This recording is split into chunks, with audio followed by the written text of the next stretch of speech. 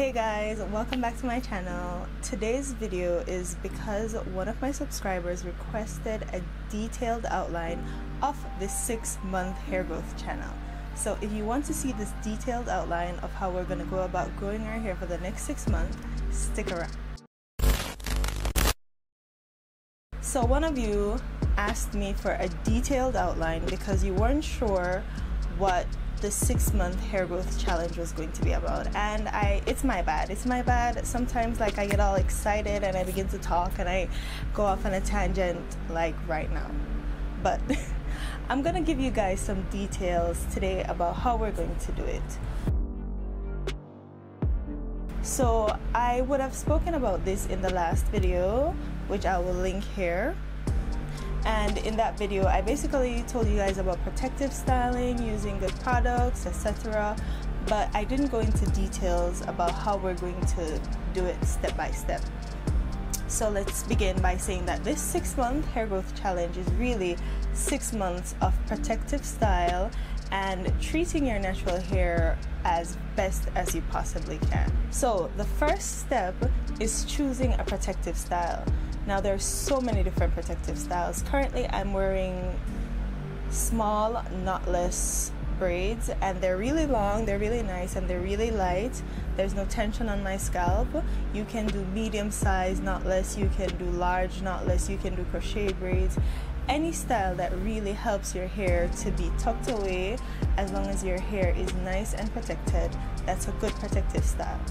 Once you've chosen your protective style, even before you get your hair done, you're gonna have to do some things.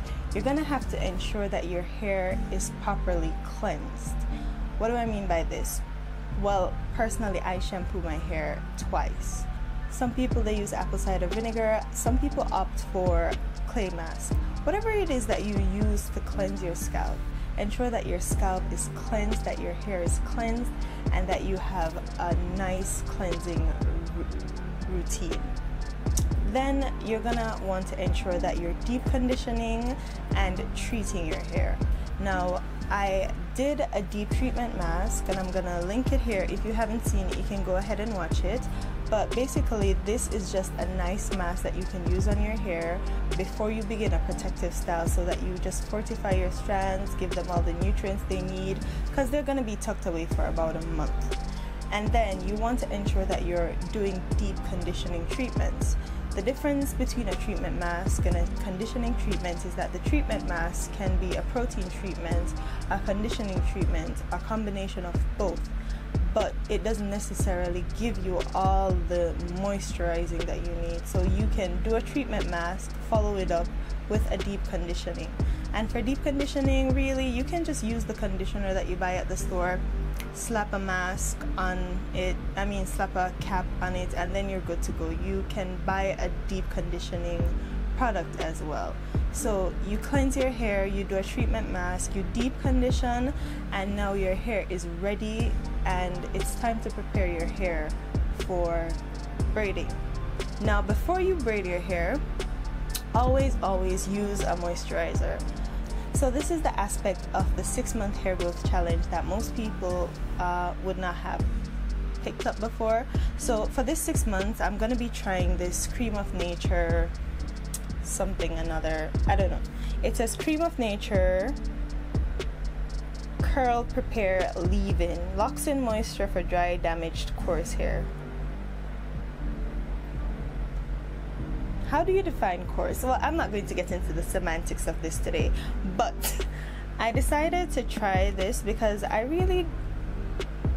don't know if I like Creme of Nature's products for my hair, but I decided that I was going to try it. It was not cheap. Why did I buy this? I should have just bought something else for this price.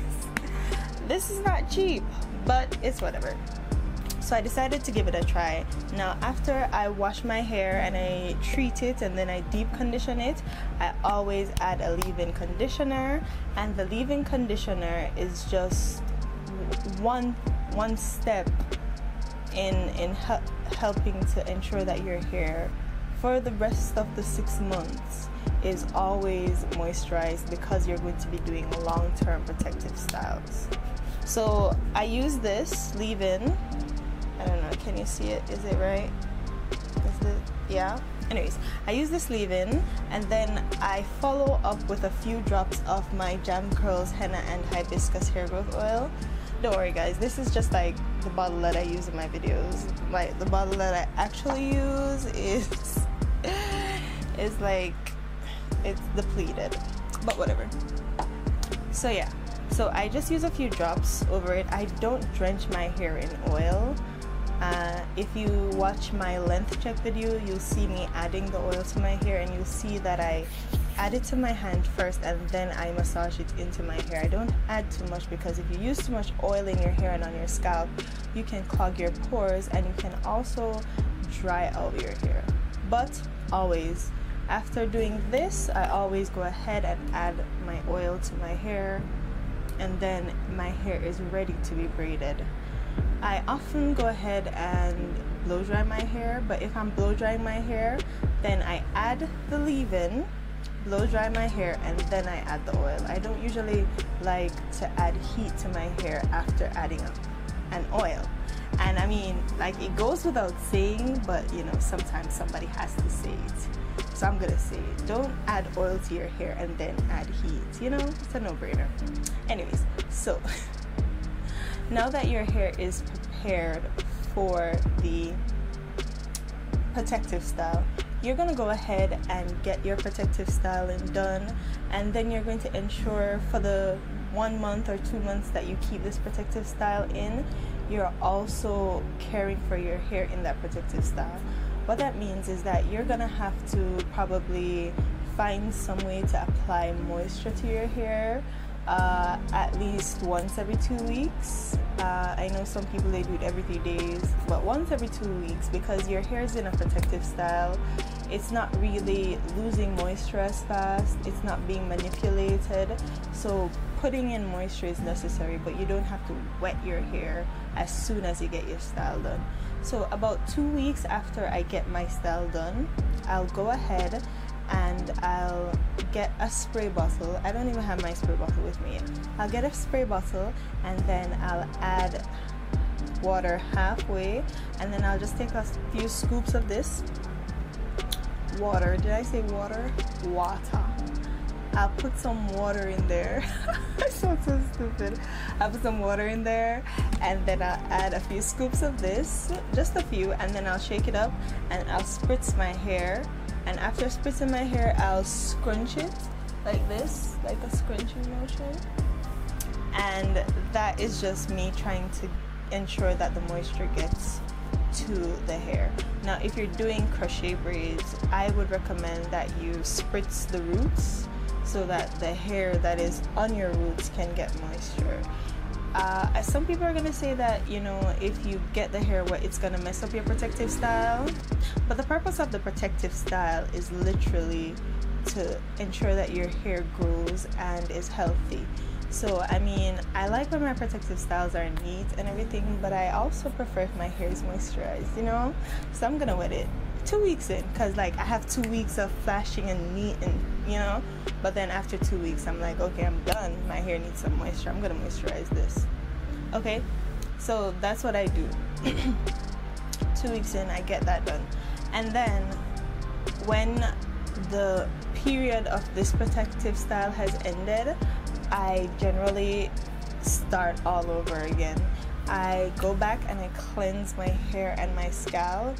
I do a treatment mask again. I do a deep conditioning treatment. I'll go ahead and I'll apply my leave-in conditioner. I'll blow dry my hair, add some oil, and then I'll do another protective style. I generally only have maybe 2 to 3 days in between protective styles. Oh, I do my hair myself. I'll just put that as a disclaimer. I don't pay money for this hairstyles that I do. Because your girl ain't spending that kind of money. I shouldn't say that. Let me take that back. So I do my hair myself, and I've been doing it myself for a very long time, and it takes time to learn to do your own hair. I would recommend that you take the time, but if you don't have the time, pay a styler. I know some really good stylers, so if you guys want to get their information, I can just you can just ask in the comments and I'll share their links with you. And if you're a good styler, drop a comment in the video and I guess persons will be able to reach out to you. So that was the detailed outline of how this 6-month hair growth challenge will work. Before I start the 6-month hair growth challenge, what I normally do is a length check. The purpose of the length check is just to see where my hair is and see if I need a trim and like just guess where my hair is gonna be when it's done. And if you guys haven't seen my length check video, you can go ahead, I'll link it right here, and you can go and check it out. So the length check is just so that you guys can see where your hair is, where my hair is. I like to do them because like I'm just like, oh my god, my hair is right here, and then 6 months from now I'm like, it's gonna be right here. But that's unrealistic. It's probably gonna be like, I'm not gonna say it. Let's see. Let the challenge be done and we will see. So yeah, if you guys want any more details on how I'm going to be doing this challenge, just leave a comment below. And also I'll be doing check-ins. If you've been following me of lately, I've been uploading videos that are basically check-ins. So I checked in with my treatment mask, I checked in with my what was that thing that I did? Oh my god, I'm losing it. I checked in with my length check, and then I have another check-in with the braiding. I did record some of that, but guys, sometimes when I'm braiding, I don't want the camera in my face. I'm just exhausted. My hand has been up all day. So you guys will just have to wait and see what I have. But yeah, so I'll do check-ins on how I moisturize my strands while it's in the protective style.